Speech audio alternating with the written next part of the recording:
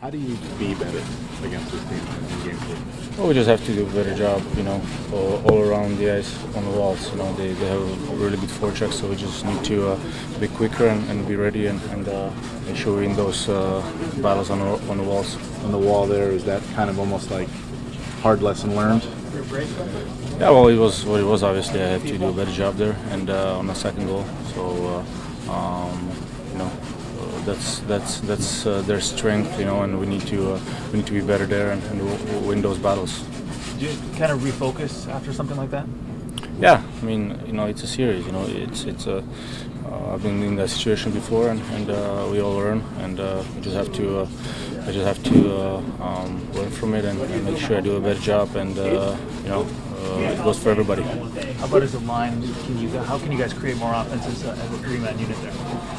Well, we just have to think what I was talking about. It doesn't apply only in defensive zone, but offensive zone as well. So we just have to be good on the walls, hold on to some pucks, and we're not going to get much off the rush. It's very tight, so we just have to get our forecheck, make sure we keep it from Brodeur when we dump the pucks in, and just have to have a good forecheck and get some zone time.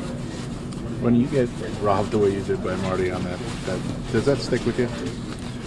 Well, it was obviously a great save.